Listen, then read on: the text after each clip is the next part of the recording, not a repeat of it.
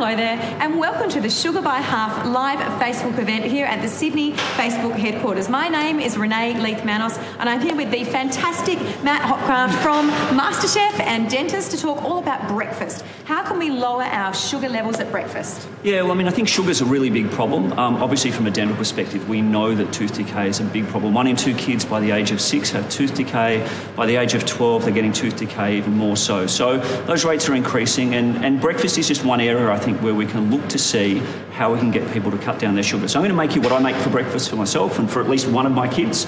And we're going to talk a little bit about some of the other things that are out there in terms of sugar as well. So maybe, Renee, while I start moving just tell us what are you making today? So frittata? I'm just going to make a little frittata. I mean, Beautiful. It's nice and healthy. It's got no sugar, eggs, whatever veggies and other things that you want to put in there. Cheese, if you've got some cheese. Because one of the focuses, if you want to cut your sugar, one of the most obvious things to do is to focus on real food rather than processed food, right? Absolutely. So right here is this up and go, which I really want to ask you about, because when I was in the corporate world, I would race to work, I'd be so busy, and I thought this was like 3 Weet-Bix in a bottle with milk, so really easy and really healthy. What's your take on up and go? Yeah, well, I mean, something like 9 teaspoons of sugar in 9. this. Yeah, so people... And the World Health Organisation says we should ideally be having about 6 a day. Six a so day. You're kicking off your day with 9 before you've had any drinks or anything else with it. This has got you over the limit. And people say, look, it's easy, it's is. Convenient, but it doesn't take you long. And I mean, the point of this is to just show you that if you're a little bit organised, you can make yourself a healthy breakfast. And I do this every morning. I wake up, I've got to get a couple of kids ready for school, and I can get up, and within 10 minutes or so, I can have something made for them. And look, you could make this the night before, or even a tray on a Sunday, yeah? You absolutely and cut it into could, squares and take that for breakfast if you're busy, and make it into a muffin tin. Have little individual serves. You can take it out. You could throw it in the lunchbox for the kids rather than having it for breakfast. Lunchboxes are another really big issue. I've got twins who are 9. And just getting those lunchboxes organised and healthy is really hard. It is a real challenge. Have you got any other suggestions for the lunchbox? The frittata's one. Well, I mean, I think anything that's fresh. So fresh fruit, fresh veggies, I think is always really good. And popcorn. Popcorn, I think as long as we're not caramelised popcorn. No. Which we want to stay clear of. Yeah, that's the best one. Like when we look, it's not just the things like the up and go. So, you've got a bowl of cereal there. Yes, so we've got Nutrigrain here. Now, how many grams would this be? About 100, say? I think there's probably about 60 or 70 grams of Nutrigrain in there. I think that's what the average teenage kid is probably going to fill their bowl. I can smell you can smell the sugar. This is like lollies to me. I don't actually eat cereal, but I know people who eat cereal for dinner and for lunch and for breakfast because it's cheap, it's easy, and it tastes great. Yeah, it tastes great because it's full of sugar, right? I can see the tooth decay just happening as you're looking at that bowl. It's kind of... Mei Ling over here, one of our fantastic researchers and doctors and multi-skilled, had this amazing list before of the cereals that Australians eat, and what topped the list with the most sugar was Kellogg's Crunchy Nut Cornflakes with how many teaspoons of sugar? Coles. Sorry? Coles Crunchy Nut. Sorry, Coles. Honey Nut. Honey Nut. Takes out the top fries with 10.5 teaspoons of sugar for every 100 grams. So that's 42% sugar. That's almost half sugar in your bowl of cereal. Correct. Wow. Number 2 is Woolies. Woolies, same version. Select Honey Nut Cornflakes. Can you imagine if someone's having this with that cereal? It's no wonder we have an obesity problem in this country. Oh, it's frightening. It is. People are just consuming way too much sugar, and one of the things that I've done is to really cut down a lot on the sugar that I'm eating. So I change my breakfast from muesli and yogurt. Yogurt's another problem. So just the little fruit flavoured yogurts, and everyone thinks this is really healthy, but 22 grams of sugar in a serving like that. What about all natural yogurt, like the Greek yogurt with no flavouring? Is that okay? Yeah, absolutely. So the natural yogurts with no added sugar, I think they're fantastic. So maybe cut some natural fruit, some banana into that for the kids for breakfast. Absolutely. That's okay. And I think these sort of things will make a lot of difference. Oh, I've got a question. I've got a question. Please send me your question. Send us anything. A question about, is fruit okay? Loaded question.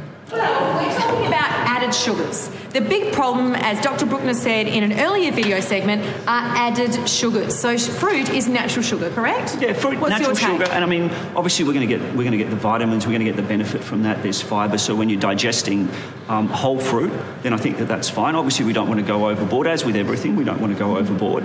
And there are some fruits that are better than others, right? There's a range of different fruits out there, and so a little bit of it's personal preference too. And certainly for the kids, it's about trying to to get them to eat things that they enjoy. Yes. And that healthy, non-processed, real food. Have you got tips to encourage children to eat healthier foods? Because I know that I find it a real challenge as a mum.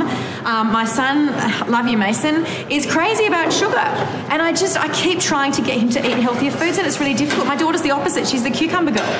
How can you encourage your children to eat more healthy foods? If I had tips for kids to eat healthy food all the time, I probably wouldn't be here right now. I struggle, but yes. I think a lot of it is, I think two things. I think one is giving them that variety all of the time. So having the food that's there, exposing them to it. And the other thing I think for me that's really important, and one of the reasons that I went on Masterchef, and one of the things that's come out of that is getting your kids to cook, encouraging your kids to be involved in the cooking process, so that they don't think that breakfast comes out of a box and that it's as simple as walking to the pantry, grabbing something and serving it up. That it's something that that you can have fun doing, and that you get some enjoyment out of doing that. And at least one of my kids really loves cooking. God bless you, Emily. And Lachlan is getting into it as well, and they really enjoy. When did you start cooking? How old were you? Oh, look, Mum probably had me in the kitchen from a very young age. Mostly it was around licking the beaters and cleaning out the bowl. You're in there.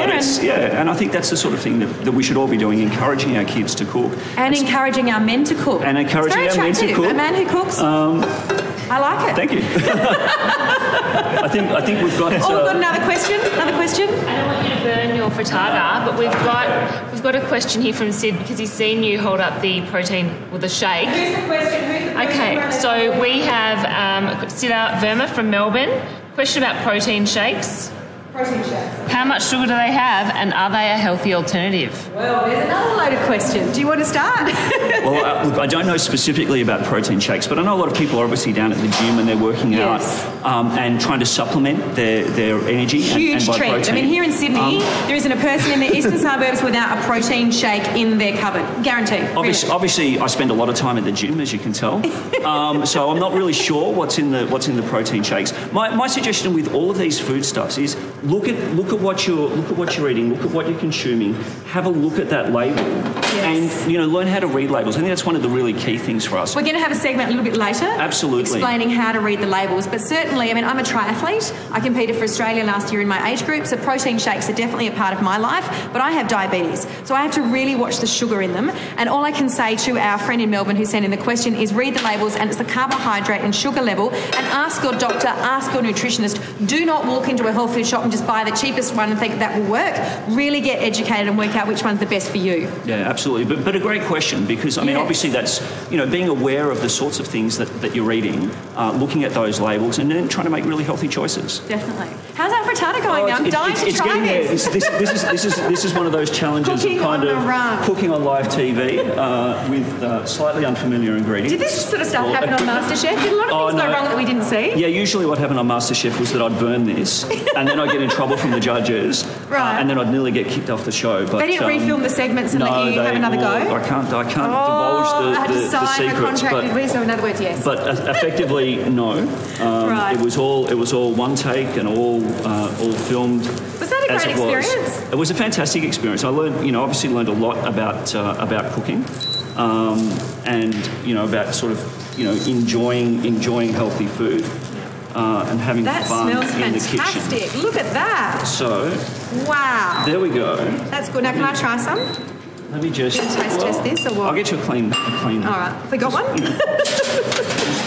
I should have done a little bit of a... Here's one we prepared earlier. And you've got the avocado here too. Now, that's a really great thing for breakfast on a multi-grain toast. I'll throw a bit of avocado on. Okay. I'll throw some smoked salmon on. I'll throw some goat cheese on. All sorts of things like that, I think, are really nutritious. So, there you go. I'll let you have a go at that Awesome. I'm going to first. try this. Now, don't forget to like our Facebook page, to jump onto our website, sugarbyhalf.com.au, and sign up. And I think we've got another question. Because we want you to... There's no AU. Because we want you to be a part of our Sugar by Half community, because we're doing lots of exciting things, including tasting this frittata cooked for me by Matt Hopcraft. How lucky can a girl get? Amazing. That is really, really beautiful. What cheese did you use? It's just some Parmesan. Excellent. All right, we're going to go.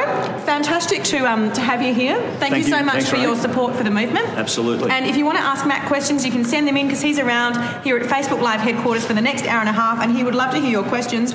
I cannot wait to meet the next person, Jeremy Layla from the Swans.